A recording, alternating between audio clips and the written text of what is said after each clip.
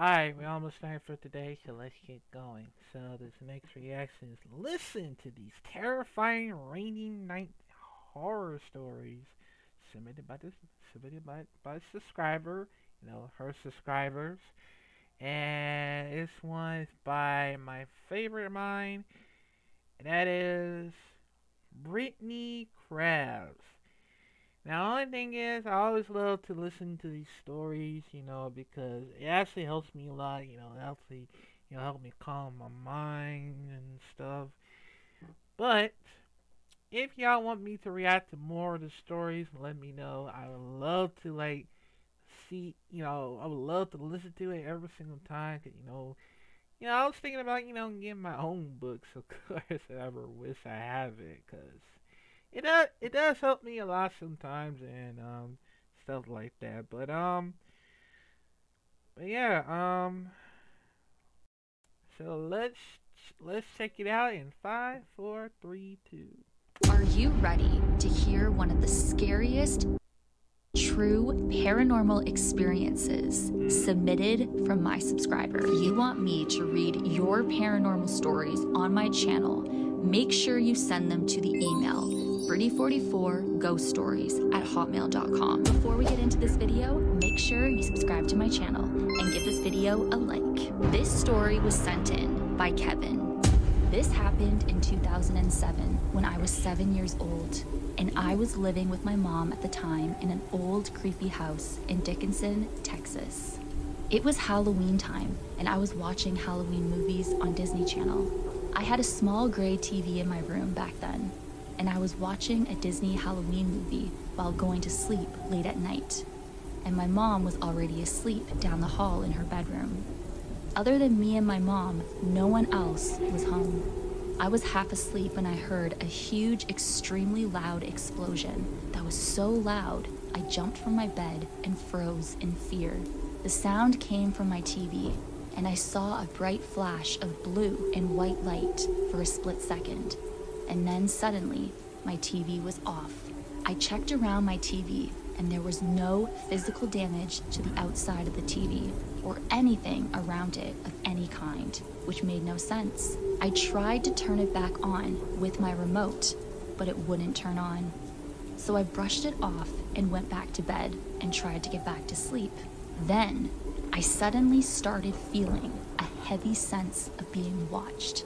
And this heavy static feeling I can't explain.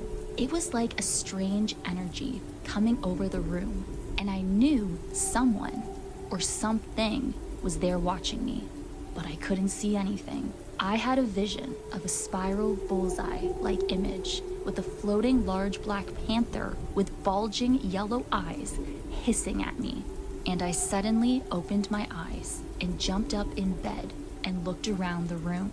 In the corner of this room, I had a tall metal lamp with 6 or 7 multicolored lights that were each on different metal springy arms. This lamp randomly exploded. First, each light exploded across each arm, and then it lit up like firecrackers. And then there was one large explosion that rang out with a bang in a big fireball, and then my lamp threw itself across my room, and the plug in the wall ripped out and flew into it. It was now pitch black, even though I was sitting in front of a window that should have had moonlight coming through it. At this point, I was completely frozen in fear, and I could no longer move or look away. I was in complete shock at what I was seeing because this had never happened before, and I was completely and totally paralyzed with fear. I was wide awake, so this was clearly not a dream.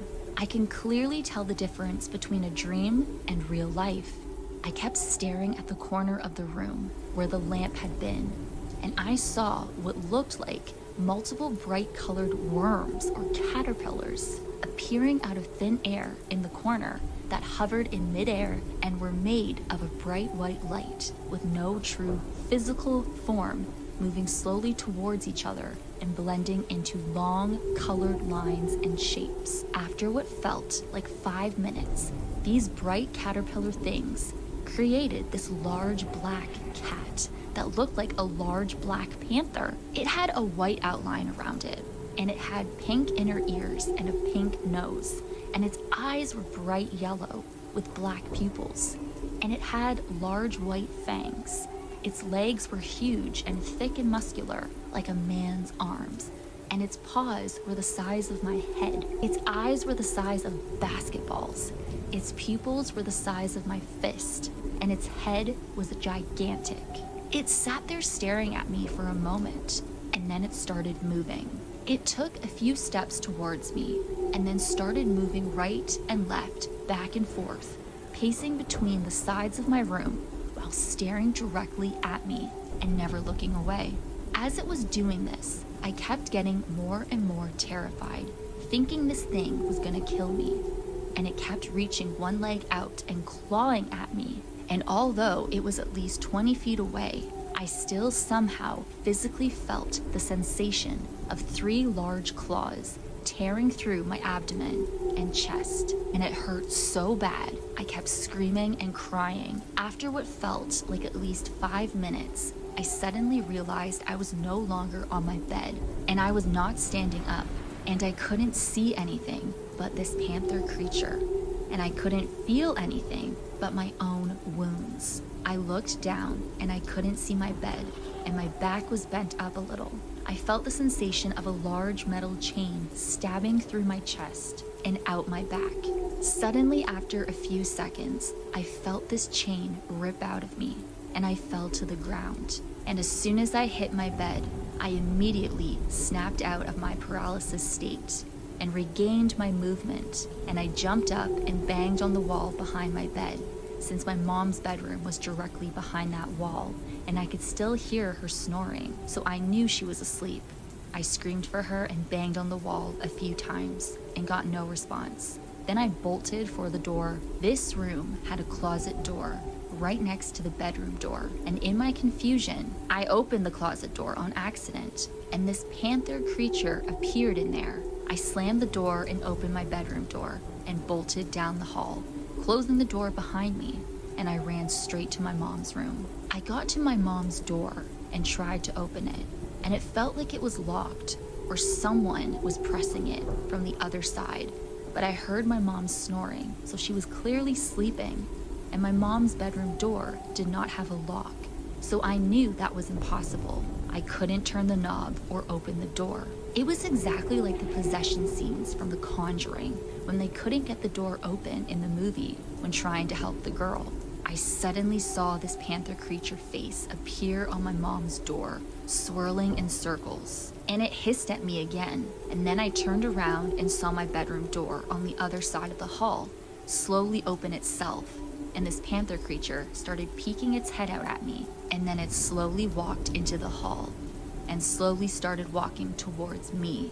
I turned back around and started banging on my mom's door as hard as I could and screaming for my mom to open the door at the top of my lungs, and she still somehow heard nothing and kept sleeping. I looked back again, and the panther creature was now 5 feet closer.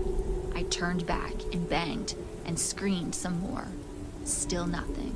I looked back again, and it was closer.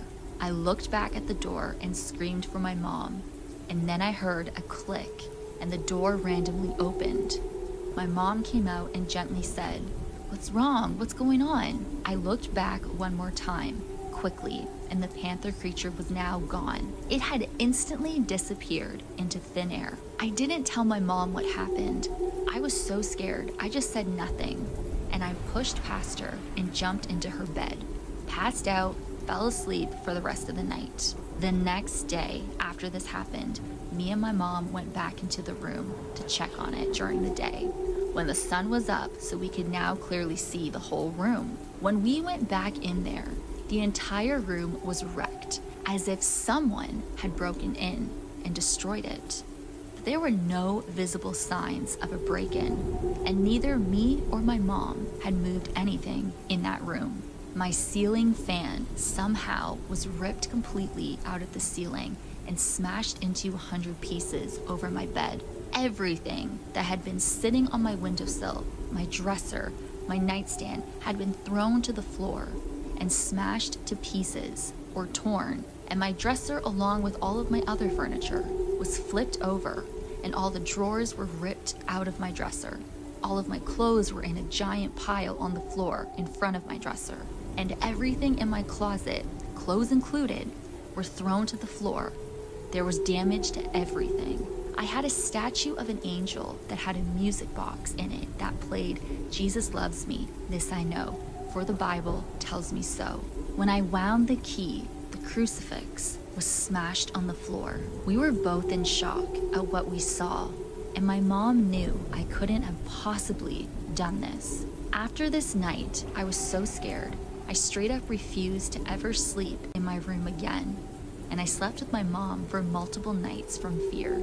My mom kept reassuring me that it's okay to tell her, but I kept lying and saying nothing happened because I was scared to talk about it, because I thought that thing might come back.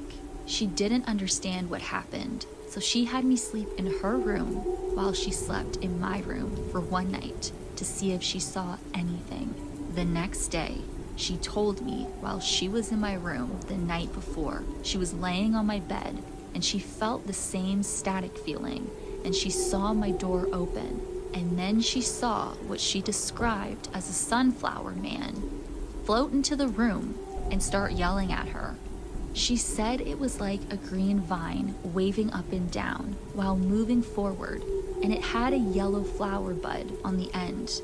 And then when it got to her, the flower bud opened, and it was a sunflower with a man's face in the middle. It screamed and yelled at her in a language she could not understand. At that moment, she finally realized what I was going through. Later on, I slept in her room again, and a few days later, she told me that while I was asleep in her room, she saw at least 30 large, demonic, black, shadowy figures enter her bedroom. And they were all looking at her and moving around the bed, and she knew these were demons. These were evil, and they were for me. She did not know how to exercise or fight spiritually at the time, so she opened herself to God and surrendered in prayer. She felt something inside her that was from God, and she said she saw this lion head come out of her belly and roar at them, and they all went back like it scared them. She got up, chased them all out with this lion spirit, and they all ran and disappeared, and then the lion disappeared. After that, I never saw any spirits in that house ever again, and I never felt that static feeling ever again. I firmly believe that the panther creature that I saw was a demon. My mom told me recently that the man who lived at that house before us was friends with a man named Andre, who she was dating at the time, and I met Andre, but I never met the former owner. She told me that the man who lived at that house before was a military veteran and was crazy and kind of a weird guy. She said he had left these weird-looking statues or artifacts in her closet in her room, which was right behind my bedroom. She also said that at the time in 2007, the man who lived in that house before us was in the hospital. He was sick or hurt, and Andre had visited him in the hospital. When Andre came back, he looked scared, and he said this man started acting crazy. He had leaned his head to one side and had something bulge out of his neck unnaturally. She said Andre swore the man who lived in that house before was possessed by something. I believe that man had a demonic possession of influence, and that he had attracted or summoned or conjured multiple demons to that house before, and those demons had stayed there when he left.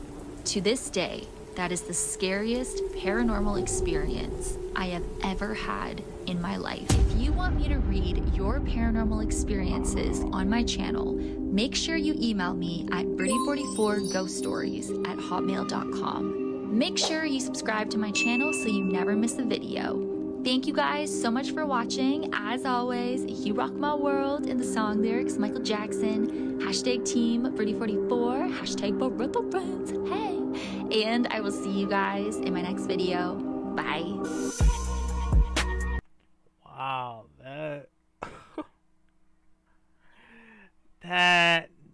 a crazy story right there, man. Like, man, I remember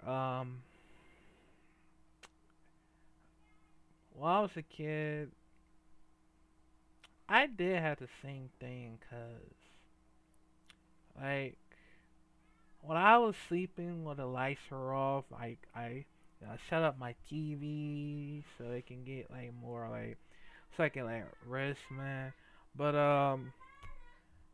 but in case you never know, I did too saw the selling figures, and like in the middle of the night, I was like, I didn't say nothing. I ain't scream nothing. Like it was so terrifying of how this happened. I like, 'cause yeah, this is why I want to sleep.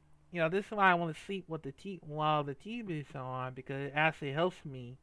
'Cause I ain't want to sleep while it's dark. 'Cause yeah, like I can't do any more of this. But currently, I'm just doing it right now, of course, man. But that is a crazy one. Like the Phantom creature was a demon. Like what? So you telling me this whole multiple demon that happens, and this Andre guy who actually, was in the house and all that, like, that is crazy, man. Like, plus it do making me sleepy while listening to this story while it raining. I mean, I wish she would have do like a winter before next month. I mean, I really wish that can really happen. I hope, cause that'd be cool. That'd be so cool. So yeah, if y'all want me to listen to more Brittany Krabs, let me know, cause I love her so much, man. And she actually helps me out, man. I mean, I wish that can happen. Plus, um, maybe soon I would love to collaborate with her soon if I could try, cause I'm actually gonna take my chance to do so, and hopefully that can happen. But yeah, hopefully that can happen when I would love to collaborate with somebody. I really wish, but yeah, um, yeah. Comment down below if you want more of this paranormal videos, of course, cause that I know it's gonna be scary, very scary. I think. But yeah, man. Also go give her a subscribe. Shout out to her from me. And yeah, I'll see y'all in the next rest video.